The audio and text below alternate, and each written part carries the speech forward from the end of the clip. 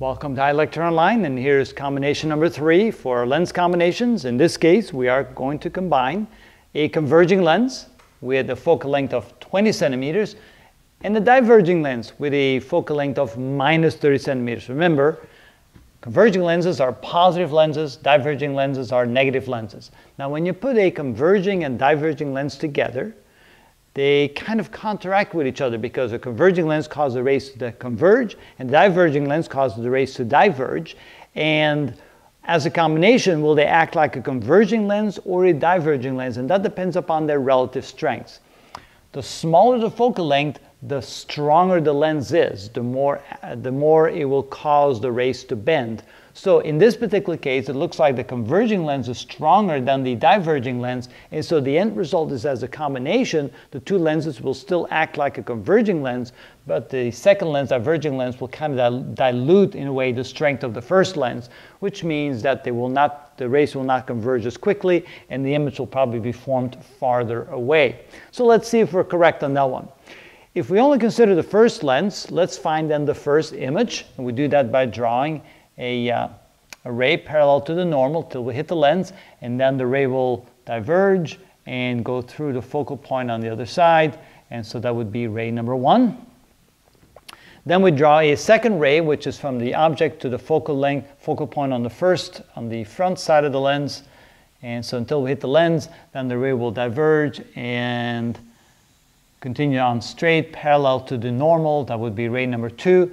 There's the observer looking at those rays and says, sure enough, they come together, and so it looks like there's going to be an image formed right here, and that will then be considered image 1, and the distance from the first lens of the image will then be considered the image distance. Using our equation to quickly find out where that is, we can say that S1 prime is equal to S1 F1. Remember, S is the object distance, F1 is the focal length of the first lens, S1 prime is the distance to the first image, divided by S1 plus F1. Ooh, not plus, it's actually minus. Just like the equation says over there, it's minus. Plug it in the numbers. S1, we got 40 centimeters. F1 was a 20 centimeter lens, divided by 40 minus 20, so this is 800. Divided by 20, which is 40 centimeters. It's a positive 40 centimeters. Positive means it's a real image. 40 centimeters means it's 40 centimeters past the second lens. And so we can then say that this distance right here, which is the S1 prime, is equal to a positive 40 centimeters. Okay, now to find the image of the second lens. So in a way, what you can think about is, since these rays are converging right here, now they pass through a diverging lens, the rays will then be diverged to some extent, but not completely to the point where they'll be parallel to the normal. They'll continue to converge, but much more slowly, and the image will be formed farther away. So let's see if that is indeed true. Before we do that, though, I'd like to calculate maybe the magnification of the first lens. And so, first of all, this is a real image. And the magnification M1 is equal to minus S1 prime over S1, which is a minus 40 divided by 40, which is a minus 1. And so what that says is that the image is inverted, but the size is exactly the same as the object that caused it. So the size of the image is the same as the size of the object, at least for object 1 and image 1. All right, now doing the same thing with the second equation, we can say that S2 prime is equal to S2 F2 divided by S2 minus F2. And so S2 is, we don't know yet. Where is S2? Well, it turns out that image 1 now becomes object 2. And so the distance from the object to the lens would now be this distance right here.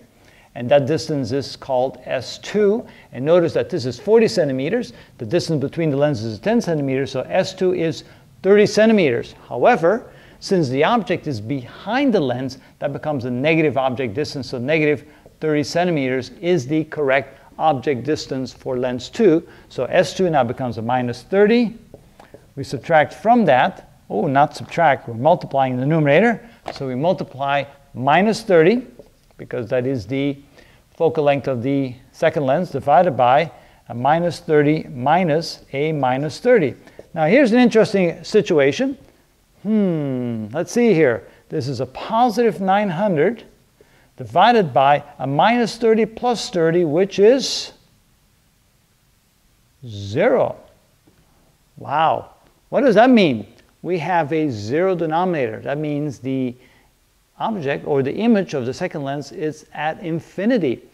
That means that let's see here. Oh, that makes a lot of sense, because it turns out that the first image, which now became the second object, is exactly located at the focal point of the second lens, and it's a diverging lens, which means that, yes, indeed, the rays will be diverged in such a way that they will never come together, just continue on forever, and never form an image anywhere. So that means that the second image is at infinity, and we're not going to find it that way. All right, I guess I'll have to show you another example where that's not the case, and that way we can see how the second image forms. All right, so come back for the next video, and you'll see how we do another lens combination where we don't have an image at infinity.